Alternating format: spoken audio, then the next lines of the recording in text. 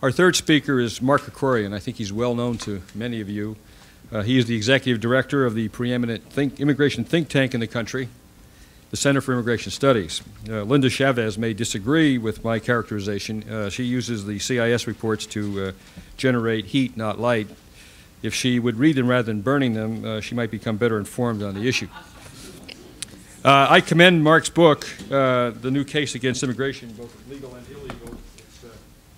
To me, it's a must-read. It's a great book. If you really want to, if you're not that familiar with it, the immigration issue, I think he touches all the bases and really gives you some facts to deal with, and not all of this emotion-driven demagoguery that is attached to the immigration issue.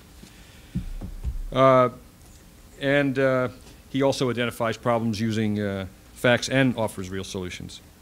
Basically, his policy, and it's our policy as well in ANCIR, is that it's a pro-immigrant policy of low immigration, and this is being formulated by one of the most knowledgeable people on immigration in the United States. So I'm very pleased that he's come to speak with us today. So Mark, please.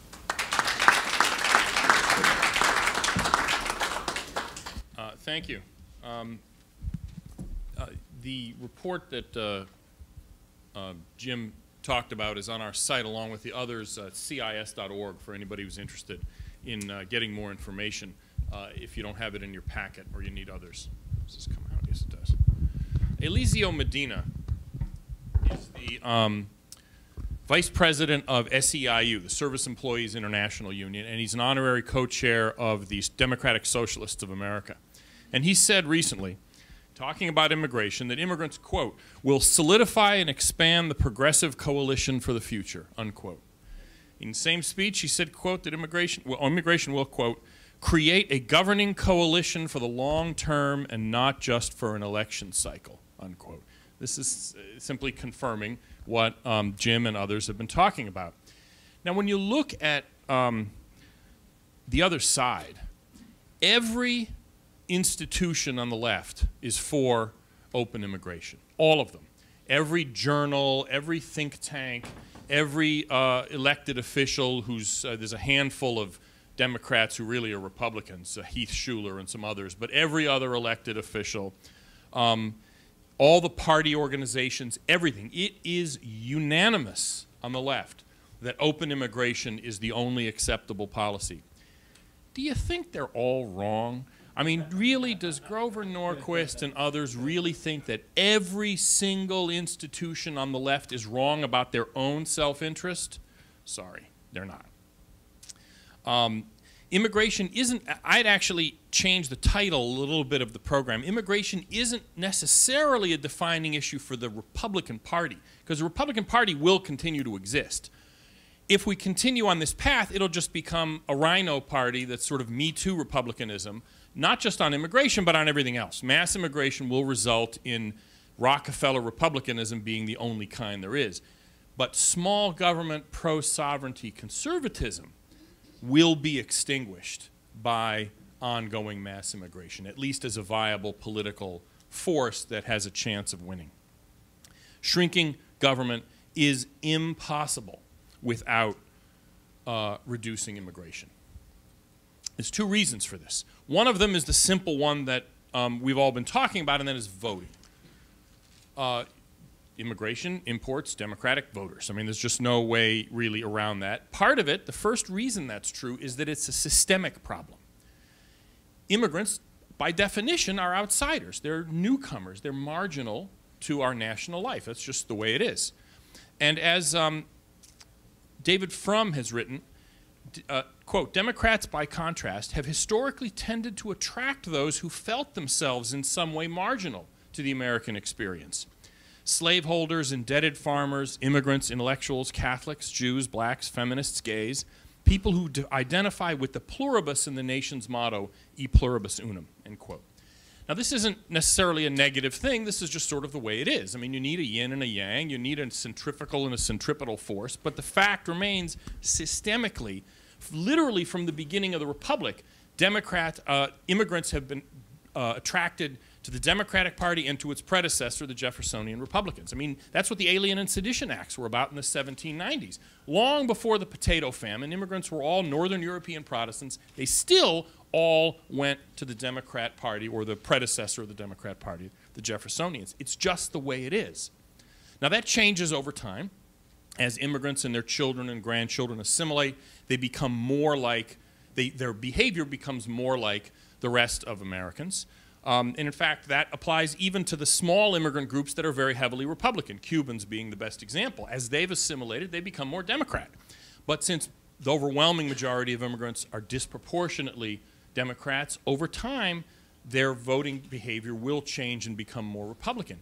But it's a multi-generational process. It's not something that happens quickly or easily, as Jim pointed out.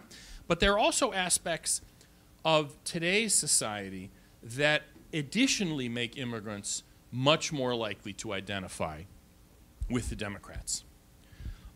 First of all, most immigrants are considered under our current race laws to be minorities.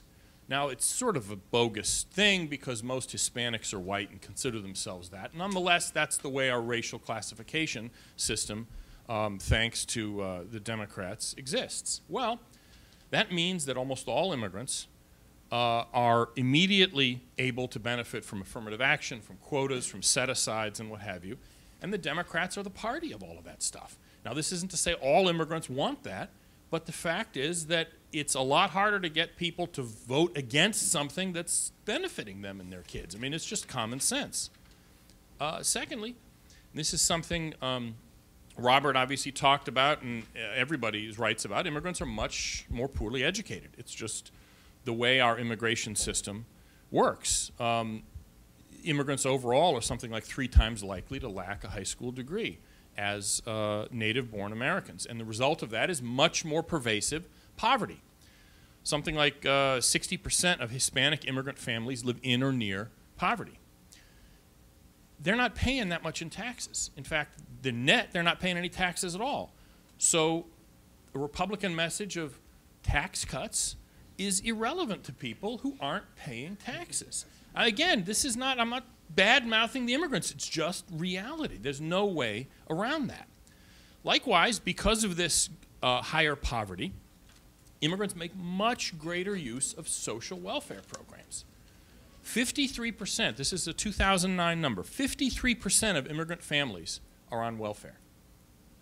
That's the majority of families, immigrant-headed families that have kids at home, use at least one major welfare program. That's mainly Medicaid and nutritional programs like WIC and food stamps.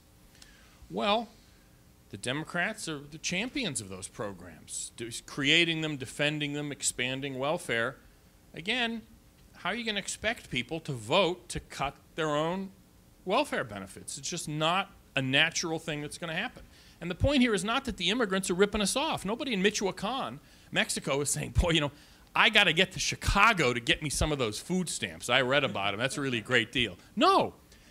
Immigrants are 19th century rural peasant workers coming into a 21st century knowledge-intensive high-tech economy.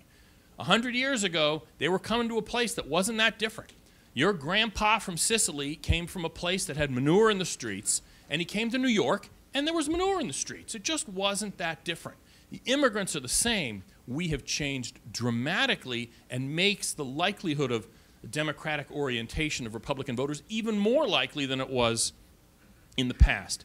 And what about the children of immigrants, the next generation? Because a lot of the immigrants may never become citizens. They may not even be legal, but their kids born here are all U.S. citizens. Well, we're seeing trends in the children of immigrants that make their likelihood to vote Republican or support conservative policies less likely as well. For instance, fully half of all children born to native-born Hispanic women, the daughters and granddaughters of immigrants mainly, fully half of them are illegitimate, are born out of wedlock.